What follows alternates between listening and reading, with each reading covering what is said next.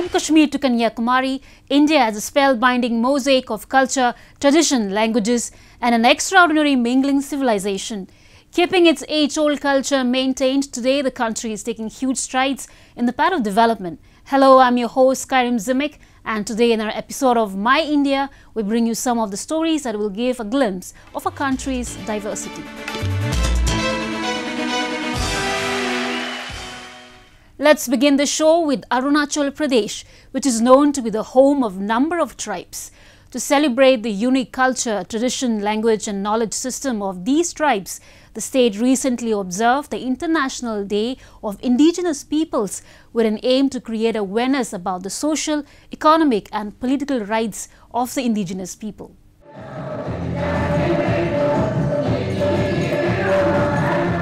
Tribal groups of Arunachal Pradesh, decked up in their traditional attires, danced to the tunes of their tribal songs as the state observed the International Day of the world's indigenous peoples.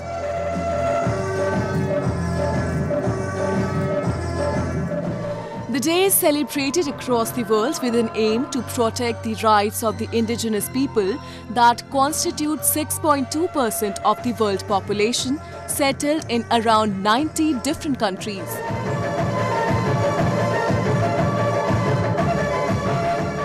Arunachal Pradesh, where the indigenous groups account for about 2/3 of the population, observed the day for the first time to acknowledge the achievements and contributions of these people.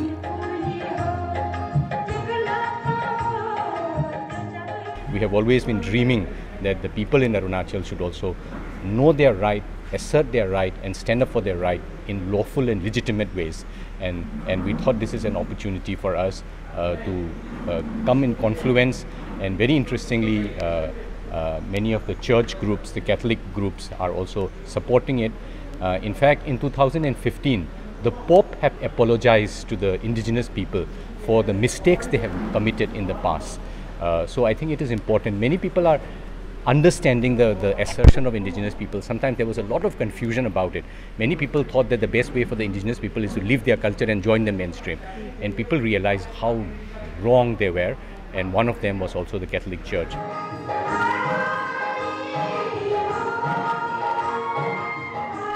Held at Don Bosco College in Julang village of Papampare district, the celebrations were organized by the college in collaboration with Arunachal Pradesh Catholic Association. This year, the International Day of Indigenous Peoples was celebrated across the world with the theme "Leaving No One Behind," so as to incorporate indigenous tribes to the mainstream along with celebrating their own separate traditions.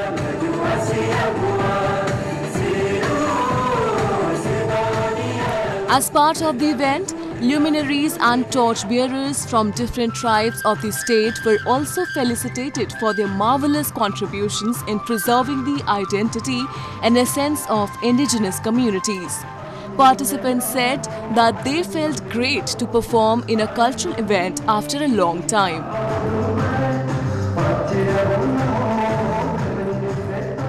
इतना दिन के बाद घर के अंदर में इतना बैठ के था, तो हम लोग भी थोड़ा अभी जो यहाँ में कल्चरल प्रोग्राम करके हम लोग का माइंड भी खुला है, तो अच्छा भी लगा। बहुत कुछ इंडिजियस के बारे में पता चला है आदमी लोग से। लाइक पहले तो अभी तो like we are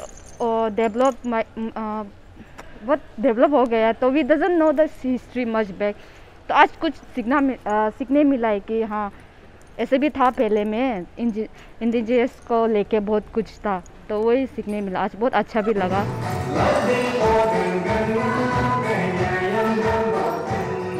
Also known as the land of rising sun, Arunachal Pradesh is home to 26 major tribes and more than 100 sub-tribes, each of whom have their own customs, traditions and practices.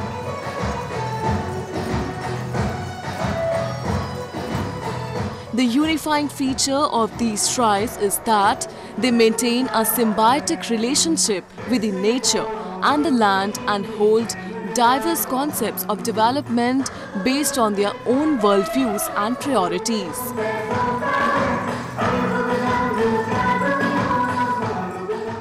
India is a country where Sufism has not just flourished but has also become a way of integrating different religious communities. Even today, the teachings of these saints inform the lives of people and act as a guiding force for many. So today we will take you to the shrine of Chandan Baba, which is thronged by people of all religions. Take a look. Situated in the Midnapur district of West Bengal, the shrine of Sufi saint Hazrat Syed Shah Deoan Raji has served as a cynosure of communal harmony for generations, which is thronged by a large number of devotees every day from across the nation, irrespective of their religion. Regarded as one of the greatest Sufi saints, Hazrat Syed Shah Deoan Raji throughout his life spread the message of Sufism and peace. খুব কম আছে আরো বন্ধু বান্ধবের সঙ্গে এসেছিলাম এর আগে Italy দুবার এলাম আর কি ভালো তো লাগবে বাবার এখানে যে কোনো যাকে সবকেই ভালো লাগবে ঠিক আছে The shrine was built around 500 years ago during the reign of the Mughal Emperor Aurangzeb. According to a story, Syed Shah Deoan Raji threw a sandalwood stick from which he was brushing his teeth, and a sandal tree grew from it. It is from that day that the saint got the nickname of Chandan Baba. Every year, hundreds of devotees visit the shrine at the time of Bakrid, when the Urs of the saint is also celebrated. यहाँ पर ही वफ़ात हुआ बस यहाँ पर ही वो रह गए और उनका एक बहुत बड़ा ये है जो वो मिसवाक करते थे मिसवाक करके गाड़ दिए थे उसको चंदन गाछ हो गया था मज़ार में लोग हर रोज़ आते हैं हर रोज़ 4 से रात को 8 बजे तक खुला रहता है हर रोज़ आते हैं जो अपना मन्नत मांगते हैं मन्नत पूरा भी होता है मन्नत सारे धर्म के लोग आते हैं हाँ हर रकम कोई जात नहीं है हर है हिंदू मुस्लिम सिख ईसाई सब हर कोई इंसान आते हैं Since ages, the Sufi saints like Syed Shah Deoan Raji have propagated the message of spiritualism and harmony in our country, and their teachings are still playing a significant role in strengthening the threat of secularism. Now a roundup of some of the major stories that made news recently. An Indian banker living in India's western Pune city is visited by more than 3 dozen winged friends every day. About 35 to 40 Indian ring-necked and Alexandrine parakeet flock to Radhika Sunavne's balcony and hang on to feeder trays, and some special ones who like to be hand-fed perch on the window grills of her kitchen. Before 1.5 years they were coming, but nowadays the number is like increasing day by day, like 30, 35, 40, and there are 2 types of parrots, so ringneck, Indian ringneck and Alexandrine parakeet. So earlier Indian ringneck used to come, but later on Alexandrine parakeet they started coming in large number. So nowadays they come every day, and in terms of relation, like there is some kind of bond I have developed with them. Sunavne says the birds bring her joy as she patiently waits for their arrival both in the morning and evening. The spectacularly green, with a tinge of red-colored Indian ring-necked parakeet is also known as talking birds, as they can imitate the human voice.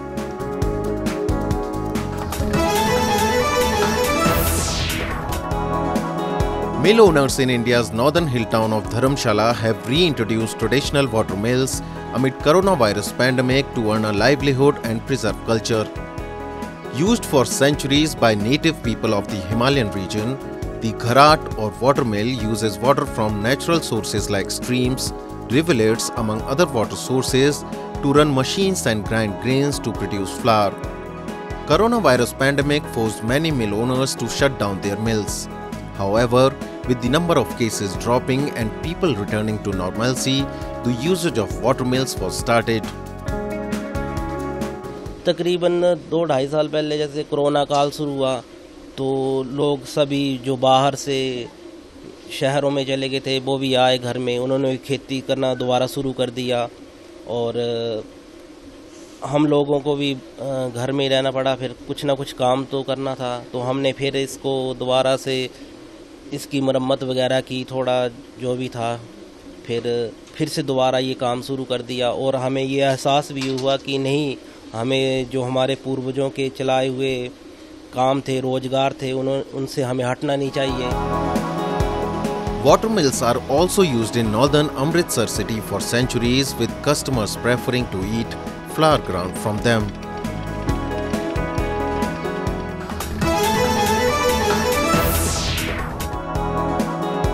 A village in India's eastern Raji city has earned the name of Aloe Vera Village, as the cultivation of the medicinal plant is done in abundance, which helps villagers earn a good income.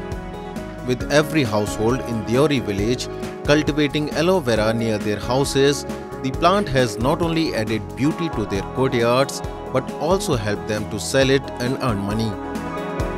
यहाँ पे जो है अभी तो सारे लोगों के यहाँ है गांव में, तो लोग आते हैं, मंथली कम से कम 1 क्विंटल का माल यहाँ से निकलता है। और चूंकि तैयार होने में थोड़ा सा लेट हो रहा है, समय इसको लगता है पत्तियां को तैयार होने में, लेकिन हर मंथ कहिए कि 1 क्विंटल जैसा भी कटिंग हो रहा है। और ये चूंकि बढ़ेगा पौधा और दिनों दिन गांव में बढ़ते चला जा रहा है, तो आने वाला समय में ये ज्यादा कटिंग होगा और ज्यादा लोगों को फायदा होगा।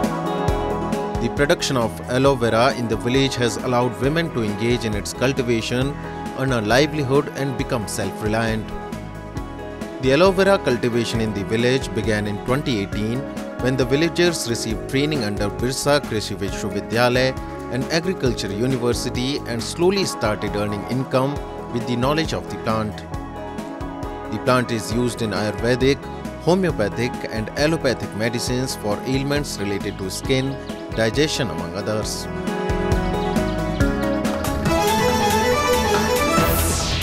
India is a country where different religious communities reside in peace. It is quite common to see people of different religious communities actively participating in each other's festivals and establishing a bond of brotherhood and bohemy.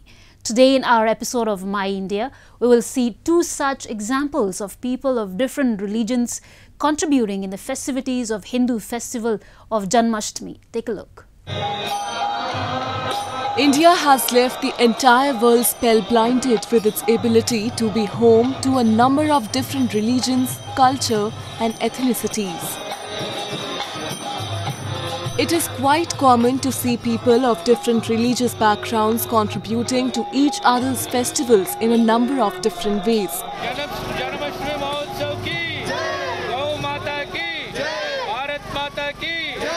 Recently, when the entire country was soaked in Janmashtami festivities, people of different religious communities were seen contributing to its festivities in many ways. In Srinagar city of Jammu and Kashmir, the famous Jhanki Yatra was held, in which people of all communities took part actively, thus showcasing the bond of brotherhood among them. ये झांकी इसलिए है कि क्योंकि कृष्णा जो हैं वो प्यार का संदेश पूरी दुनिया में उन्होंने फैलाया है, प्यार करना लोगों से सिखाया है, पीस। जैसे अभी इन लोगों ने, शिया लोगों ने अपनी रैली निकाली और हम अपनी रैली निकाल रहे हैं। सभी धर्म एक ही प्यार का संदेश ही बताते हैं।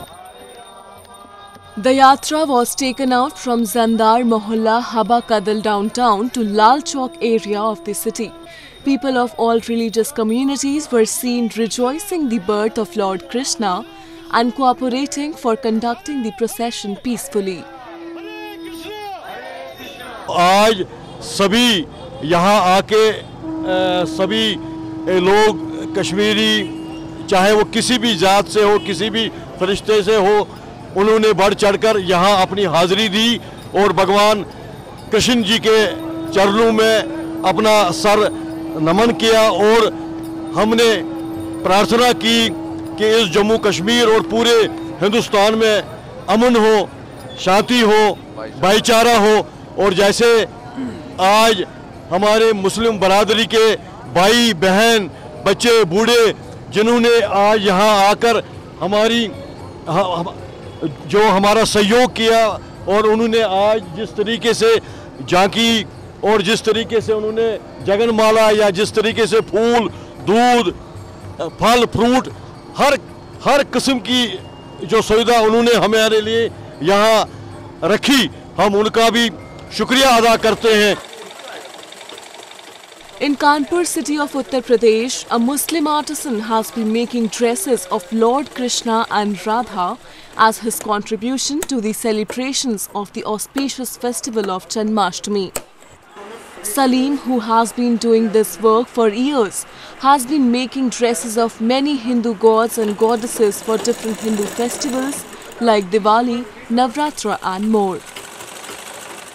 His work is appreciated and lauded by all those around him.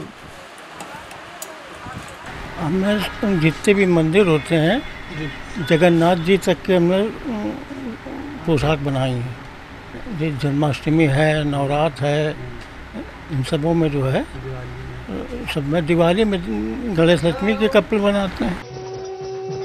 It is due to gestures and deeds like these that India stands united and undivided, and this bond of brotherhood and bonhomie is clearly visible to the entire world. And now we will take you to Jammu and Kashmir, where the 6th edition of Viraasat-e-Gatka was organised to promote the traditional martial art form among youngsters.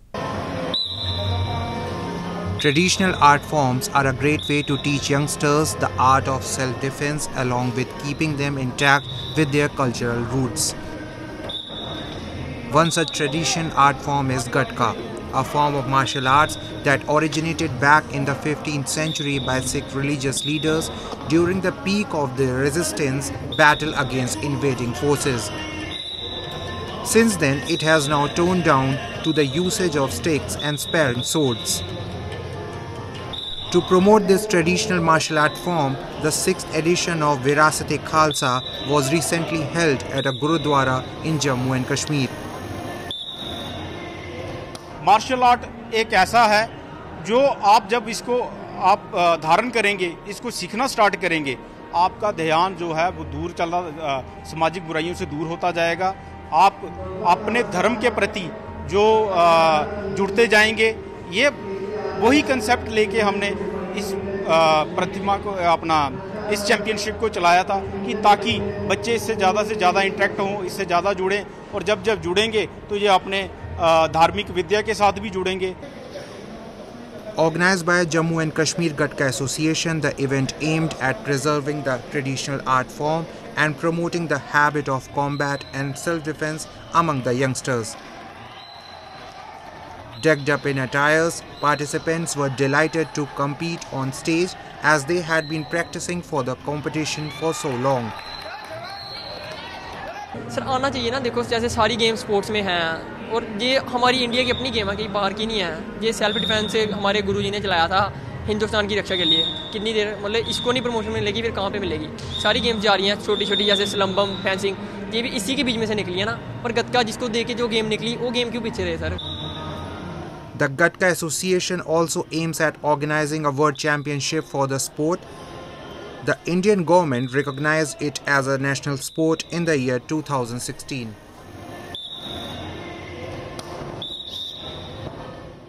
Next, we bring you a few short stories about the recent developments and happenings from around the world in our section, World in Focus. Pacifico, Yokohama is one of Japan's largest convention centers, which recently hosted Japan's World Stamp Exhibition. It is the anniversary of the founding of Postal Service in Japan. It is held every 10 years since 1971. This year marks the 6th time Japan hosts this event titled the Philan Nippon 2021. And to reflect the fact that 2021 marks the 150th anniversary of the Postal Service in Japan, the exhibition introduced many items to broadly communicate to visitors.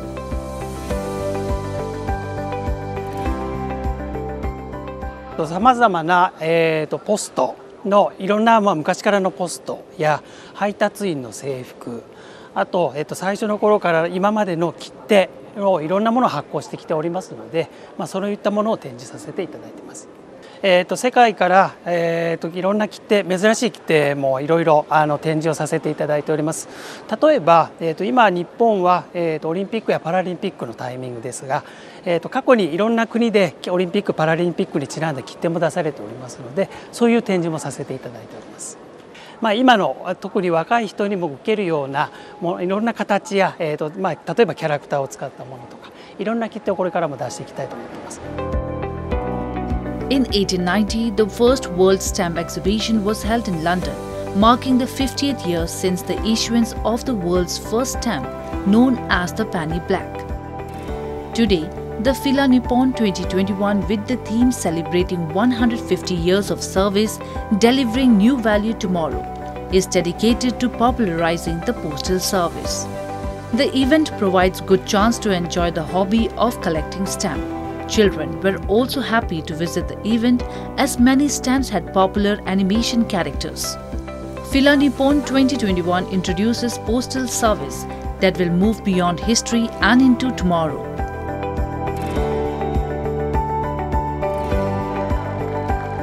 Hundreds of redheads from around the world gathered at a festival in the southern Dutch town of Tilburg. The annual Redhead Days event, which was cancelled in 2020 due to the COVID-19 pandemic, brought visitors from countries including Britain, Germany, Hungary and the United States to a series of meet and greet events and activities, including a live drawing class. We have this funny connection with other. You meet a lot of people. You can come alone, and it's just special. I personally feel something when I see redheads or redhead people. I feel like effectively we belong to a certain community. There's something that brings us together. Organizers say attendance at the 3-day festival held in the Netherlands since 2005 was sharply down on previous years, with activities including lectures and a bar crawl scrapped due to COVID-19 restrictions. But some participants said they still felt a connection to others.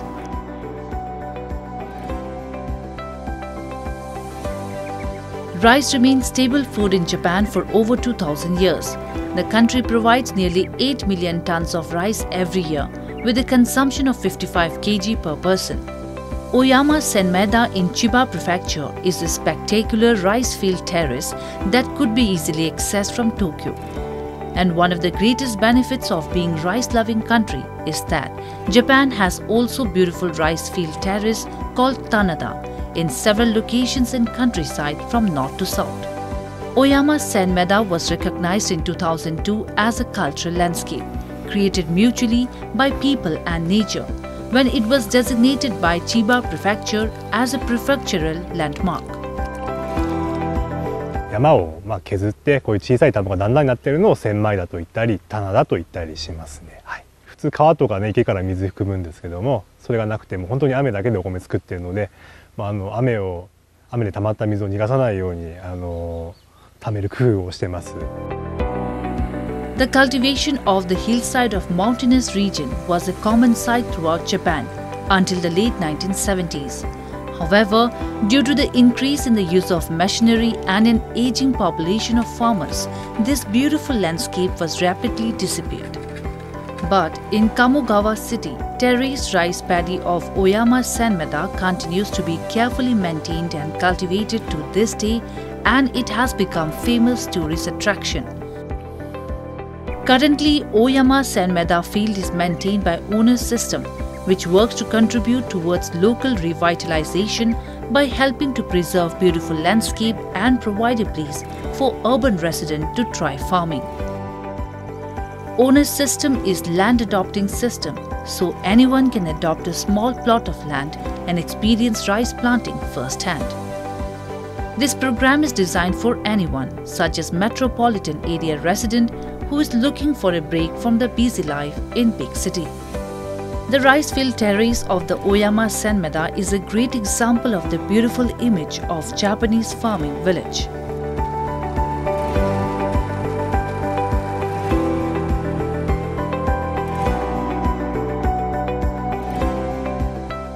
That's all we have for you this week. Your comments and suggestions are important to us. Do give us your feedback at myindia@nin.com. I'm your host Skyrim, and it's goodbye from the entire production team.